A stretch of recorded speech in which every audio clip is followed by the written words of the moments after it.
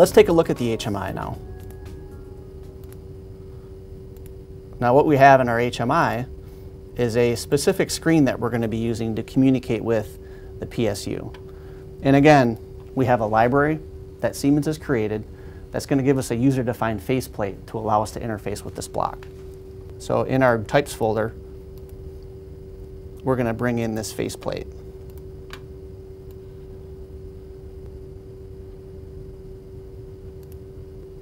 So here's our predefined object.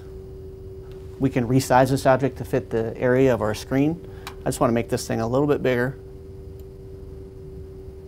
so that it fills up the screen a bit more. In the way that Siemens has constructed this faceplate, there's a specific data set within the PLC that a tag is set up in the HMI to communicate with the PLC. All we need to do is assign that tag to this faceplate, and the specific PSU that we're looking at, we'll be able to get the information out of. Now that we have our faceplate object sized the way we want it to show up on the screen, let's go ahead and assign those variables to the faceplate.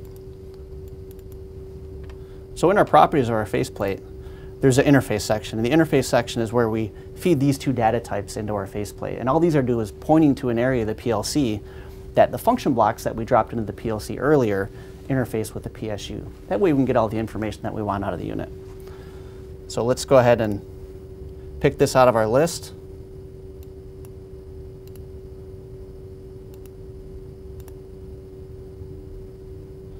We got our variable 1. And then our variable 2.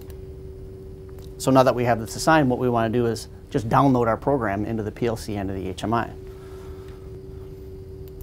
PLC.